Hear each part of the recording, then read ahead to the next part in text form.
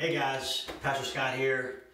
Just wanted to introduce this video of the sermon that I preached yesterday, February 3rd at Bassett Creek Baptist Church.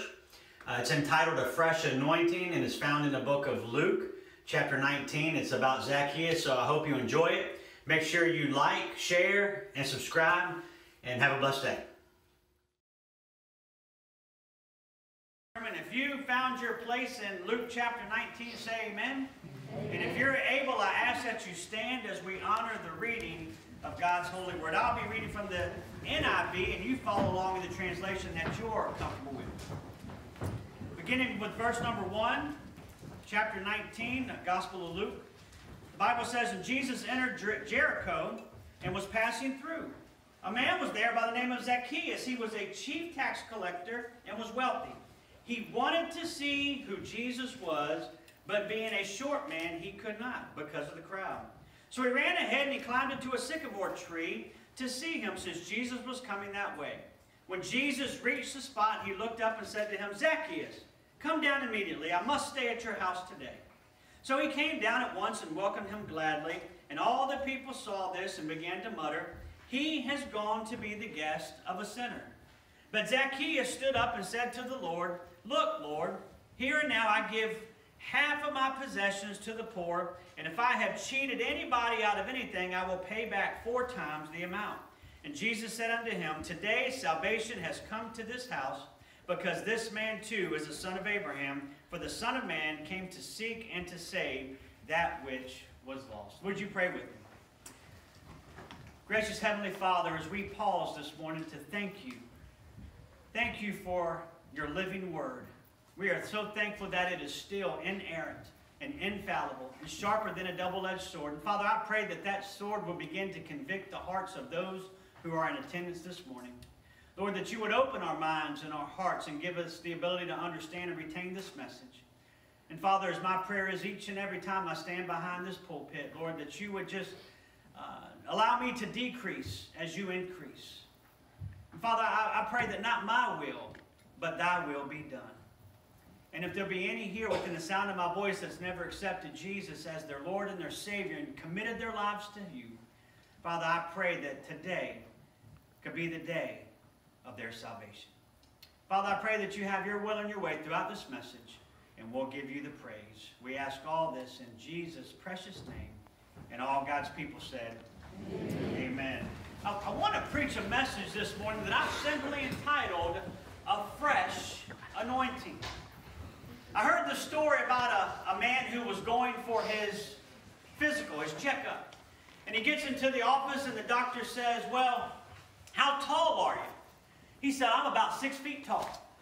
So she gets the measuring stick out and she puts it up there. She says, "Sir, you're actually 5'9". She said, "How much do you weigh?" He said, "I weigh about 150. So, okay, let's get on the scales. And after he got on the scales, she said, "Sir, you're actually 166. So then she said, "Sir, can you tell me what your normal blood pressure is?" He said, "My normal blood pressure? How do you expect my blood pressure to be normal? I came in here tall and slender, and you've made me short and fat." I thought about that when I thought about Zacchaeus. Now, if I was to start this little ditty, I think almost everybody could finish it. Zacchaeus was a wee little man. Keep going. We learned that in Vacation Bible School. I can almost attribute every story from church, and this is sad. Young people, don't take this to heart, but by a cute little girl. Because when I was in 4th grade, I went to Vacation Bible School with Elizabeth Gunter. Never forget her.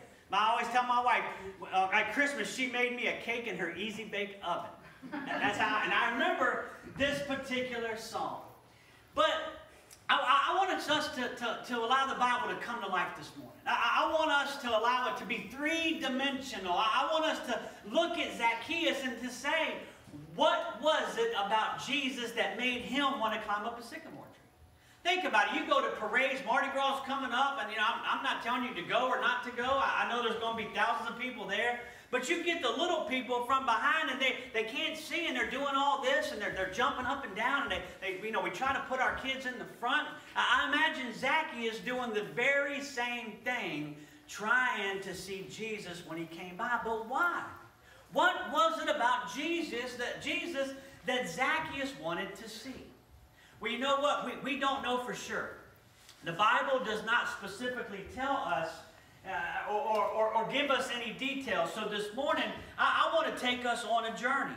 And I want to go through Zacchaeus' tax collector route. And I want us to imagine that we are part of the Hebrew revenue service as we go on this journey with Zacchaeus. We need to find out exactly what it is that Zacchaeus wanted to know and wanted to see about Jesus. You can thank my lovely wife for making this shirt. So now I'm going to be Zacchaeus, the tax collector. And I want us to go. That's what a tax collector would wear, right? I was going to put a picture of a devil up there, thinking of the IRS, but I didn't want to offend anybody. But I want us to go on Zacchaeus' tax collector route, and I want us to see 3 encounters that I believe Zacchaeus might have had as he went door to door. So the first door that he knocks on, a woman comes to the door. And of course, he's there to do what? Collect taxes. So he says, ma'am, I'm here from the tax collection agency, and I want to collect your taxes. And she says, oh, Mr. Zacchaeus, I'm so sorry, I don't have the money today. You see, Mr. Zacchaeus, I've had this medical issue that's plagued me for 12 years. And I've been unable to work. I've seen doctor after doctor after doctor. I've tried everything. I've spent all my money. But if you just give me 30 days and you come back, I will do my very best to pay you. So Zacchaeus, he pulls out his little pad, and I don't have a pencil, so we're gonna wing it. And he writes, woman with medical issue, 30 days. Okay, so he goes and he comes to the next house and he knocks on the door, and the next house another lady answers the door, and he says, ma'am, I'm Zacchaeus and I'm here to collect your taxes. And she says, oh sir, I know that you have a job to do, and I know it's very hard, but you see, I have this son who's crippled, and he's been crippled for a very long time, and I'm the only one that can take care of him. And, we rely on a little help from our friends, and we do our best, but we just don't have the money. We don't have the money. Can you come back in 30 days? So Zacchaeus gets out his little note taken, and he writes down, lady with the son who is crippled, 30 days. So he goes to the next door. He knocks on it. And next you see a blind man who comes out with a stick, and he comes to the door, and he says, my name is Zacchaeus, and I'm here to collect your taxes. And the blind man says, well, sir, you can obviously see that I'm blind. I have some people who will take me to the courtyards and to the temple to beg. That's the only way I get money. That's the only way I can eat. That's the only way I can pay my rent. I don't have your taxes today. I don't know what to tell you. Maybe if you'll just give me 30 days. So Zacchaeus writes down, blind man, 30 days. And let's jump ahead. Let's jump ahead to these 30 days. And Zacchaeus goes back and he knocks on the first door, but instead of a woman who was downtrodden and suffering and struggling to pay life, now a woman comes to the door happy and exuberant and excited. And she says, oh, Mr. Zacchaeus, I'm so glad to see you. I've never said that when the IRS has called me April 15th. No. Mr. Zacchaeus, let me tell you what's happened. I was distraught. I didn't know what to do. I was, coming here and there and trying to get all my medical attention. But then I heard about this man named Jesus. And I heard about he was healing people. And I heard about he was raising people from the dead. And I heard he was coming near us. And I just thought if I could just touch the hem of his garment that I might be made well. And so when he came by, I snuck in through the crowd, Mr. Zacchaeus, and I reached down and I touched the hem of his robe. And I felt the power flow through me. And immediately I knew I was healed. Amen. Mr. Zacchaeus, I've been able to work. And I have your taxes for you. Here they are. And Zacchaeus would take his little notepad and he would write down, woman encountered Jesus, taxes paid in full. So he goes to the next door and he knocks on the next door. In another, the house that he had been to before that a lady came, this time a young man came to the door.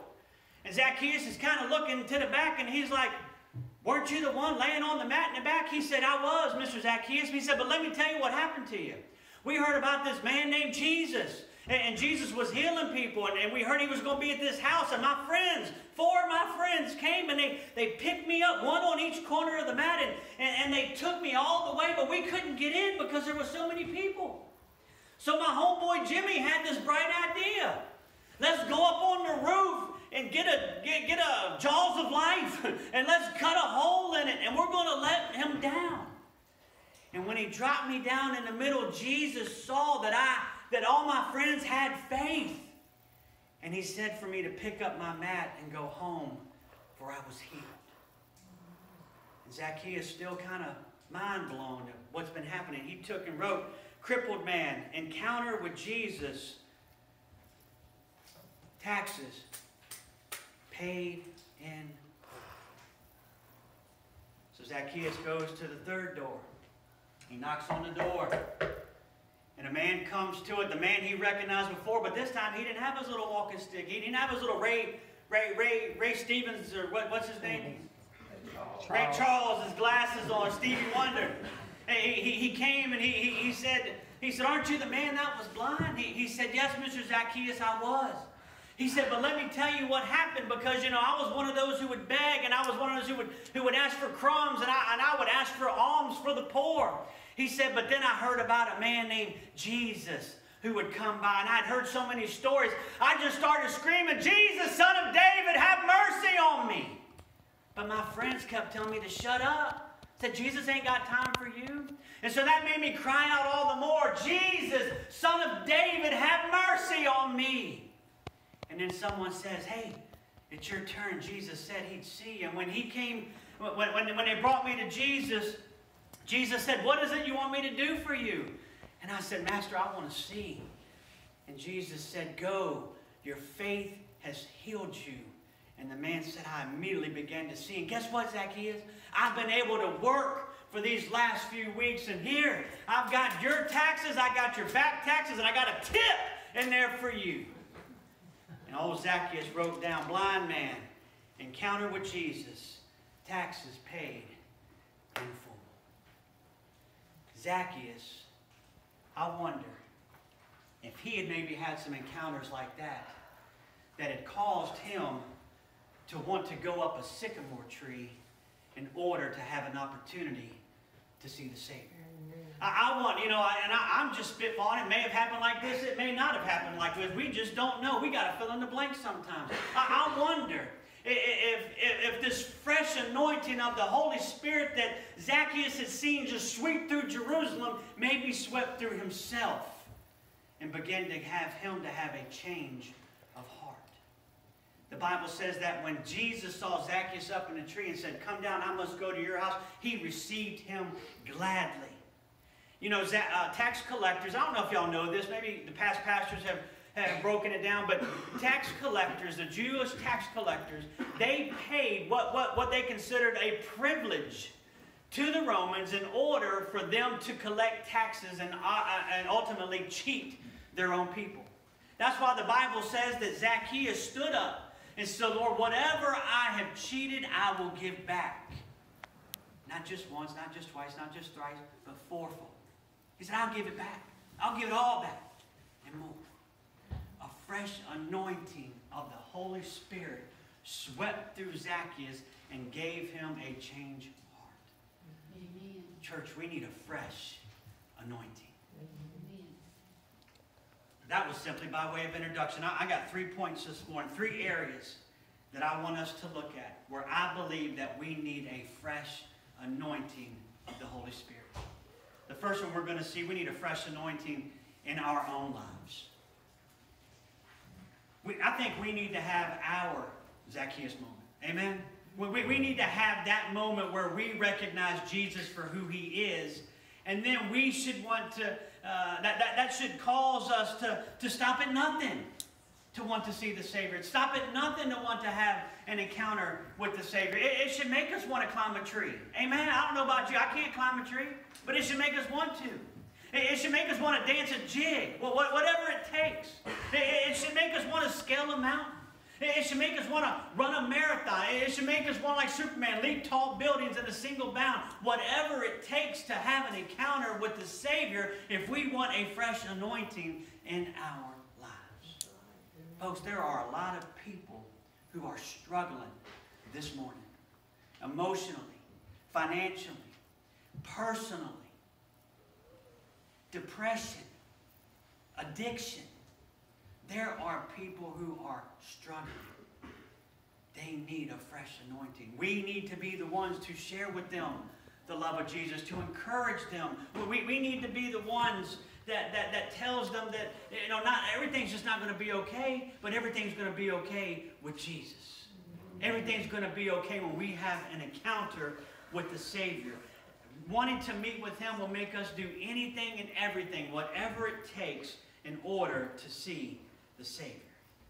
How do you get a fresh anointing in your life? You have an encounter with the Savior. That's the first one. The second one we're going to see, if we want to have a fresh anointing in our life, we need to have a fresh anointing in the lives of our families. Amen. We need it. This country needs it. The nucleus of the family is deteriorating. It's sad. I mean, y'all see what's going on in the country. Society tries to tell us that mom and dad, the mother, the father unit, either one of them is not relevant. It's not needed. You can do okay. I'm not saying you can't. For single mothers, single fathers, I was one. My wife was one. You know, but I think everything flows a little bit better when you have the nucleus of the family. I don't know about you, but when you think about all the junk that's on TV nowadays, I miss the days of Ricky and Lucy Ricardo. I miss the days of John and Elizabeth Walton. I miss the days of Charles and Caroline Ingalls. I miss the days of Mike and Carol Brady. I even miss the days of Ward and June Cleaver. Amen? Now you say, Pastor, that's just television. It is just television, but do you know the average American adult watches 5 hours of TV a day? And I believe that the devil is using that to influence people. And we need to tell him that turn it off, tell him to get, because we need some positive influences in our life. Matter of fact, sometimes when I get up in the morning, I'll watch Leave It to Beaver. Between like 7 and 7:15 before I have to leave to school. Me and Carol were watching it one day, and this is the honest truth. I'm not making this up. It was a scene in which the father, Ward, was outside doing a barbecue. And Wally comes out and says, Dad, how come when we cook outside, you do the cooking, but when we cook inside, Mom does the cooking? And look, go look it up. I'm not lying to you. He said these exact words. He said, well, son, that's because your mom's place is in the house. And if she's in the house, she might as well be in the kitchen. And I think my outside voice spoke. I was like, amen. Oh, that independent care, that didn't go over too well. But look, all that silliness aside, look, that's not what I'm talking about. I miss when the family was portrayed as important. Now we have the train wreck known as the Kardashian family. Poor old Bruce. Now Honey Boo Boo is a household name. Right? Now we have, and this is sad because it's actually come to Mobile, drag queens reading to our children. Yes. But I think if we only had a fresh anointing of the Holy Spirit sweep across our families, maybe, just maybe, our nation would be in a much better place spiritually than we are right now. Amen. Family is important. Every life matters. And it just breaks my heart. Being from Virginia, it breaks my heart to see what's happening in that state.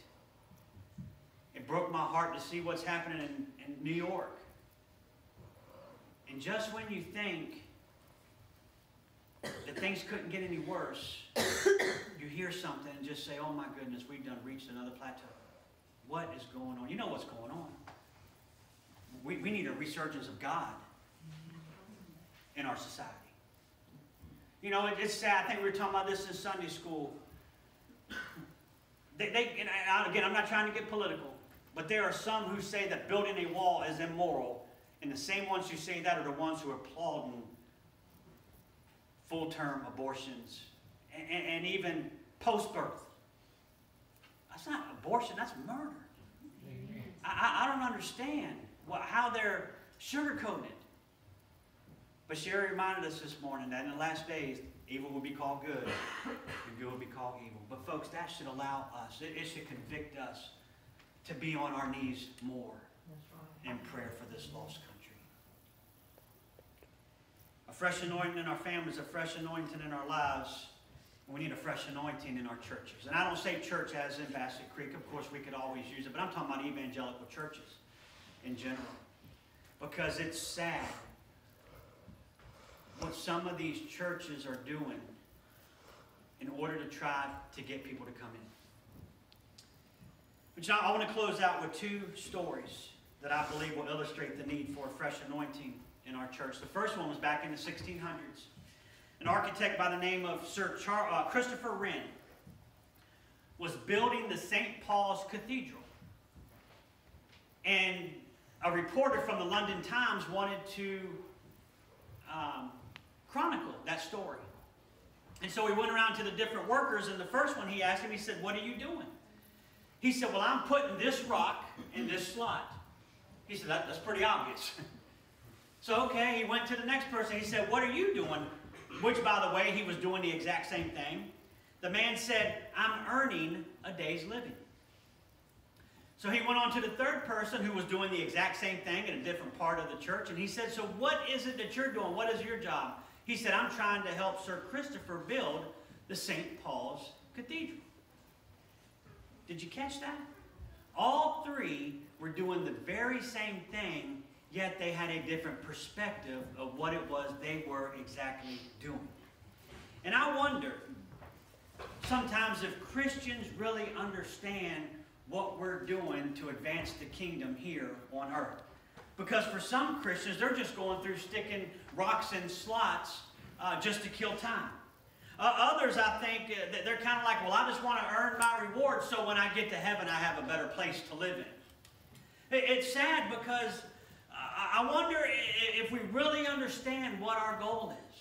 It's not only to fulfill the Great Commission, which is going to the world and preach the gospel to all creation. It's about helping the Lord Jesus Christ finish the work that He started when He was here before. And I would venture to say that you would agree with me that we have some work to do. We're not done finishing the work He started until that trumpet sounds, until the dead in Christ rise. And you know, look, I never was a big basketball person, but I've been practicing my jump for the rapture. You know, I'm gone. Because when that trumpet sounds, I'm out of here. You know, I'll be like, word to your mama, I'm gone. But we're not done. The second story comes from Beth Moore. And I thought it was funny how that quote in our Sunday school book this morning. I said, man, Lord, I love it how you make it all go together. The second story was when Beth Moore and her husband was overseas in Angola. And they were trying to deal and just get a grip of the smells. If you've ever been to a foreign country, especially on mission, it's an eye-opener. And they were trying to absorb the sights and the smells of what they described as the living dead. And Beth Moore said, I learned something in one of those villages that will mark my teaching in response to the Word of God. Because one of their guides on the tour said that the most frustrating thing in this particular village was that when they received seed, that rather than planting it and bringing forth the harvest, they would eat the seed. And Beth Moore said, I couldn't get over this statement. I couldn't get it out of my mind. Suddenly I had an answer to the question that I most often ask God. Why do some people see the results of the Word and others don't? For example, why have many of us read books on forgiving people?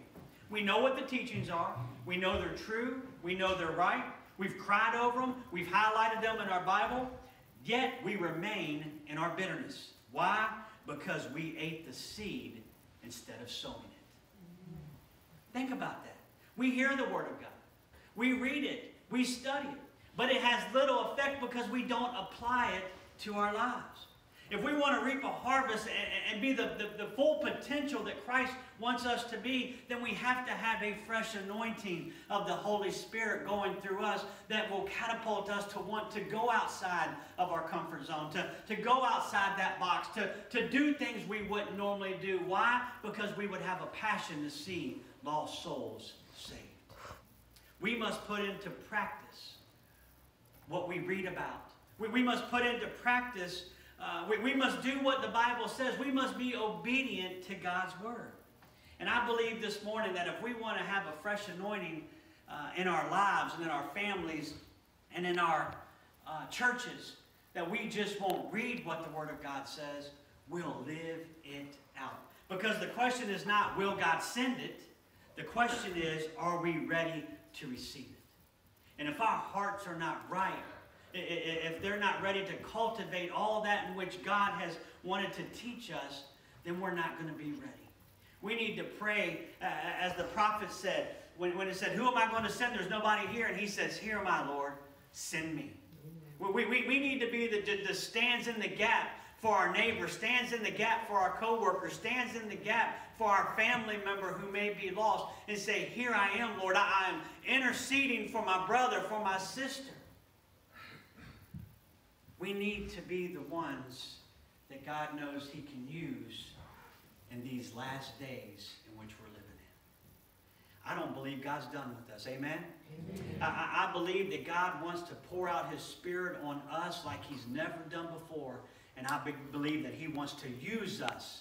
You know, we might think that, you know what, Pastor, I don't have the gift, or I'm just unsure, I don't know how to do it. We may have all the excuses in the world, but God's got a plan.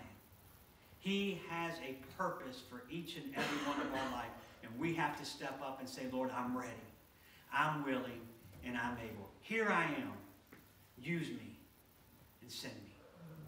If you're here this morning and you say, well, Pastor, I get it. I understand it, but I've never given my life to Christ. Or I've walked the aisle, but I've never followed through. Listen, my deacons, the leaders in this church, we want to disciple you.